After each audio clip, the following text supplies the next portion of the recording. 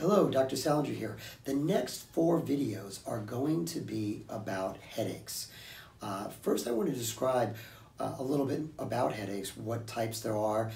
There are primary headaches and secondary headaches.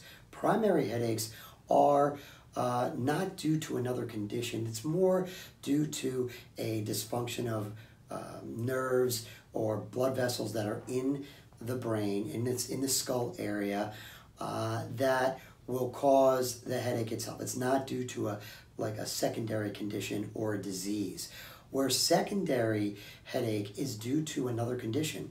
It could be due to something like as benign as a hangover to something as serious as an aneurysm.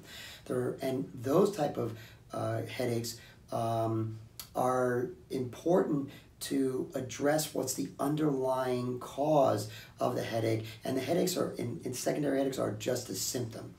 Primary headaches are more common, and the most common ones that we've heard about are migraines, cluster headaches, and tension headaches. Migraine headaches are usually 70% on one part of the head.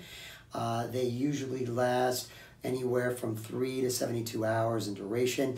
They're usually accompanied with an aura. The person that has migraines know that they're going to get the headache before they occur. And they're usually moderate to severe in nature, can be quite debilitating. People also complain of light sensitivity that have this, and nausea, things of that nature. Tension type headaches is another type of primary headache that occurs, and it can be on one side or it can be on both. Usually occurs, and it could be mild to moderate in nature, lasting anywhere from 3 to 5 hours in duration.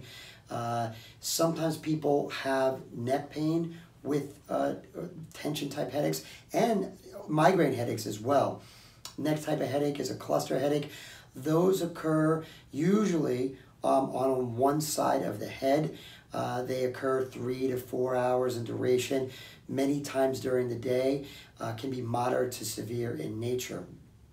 Those are the primary type headaches that are more common than the secondary headaches.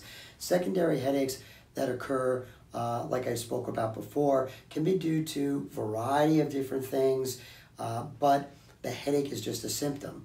Cervical genic headaches are a type of secondary headache that are being caused by a condition in the neck. Either tight muscles in the neck or misalignment in the neck can cause those type of headaches.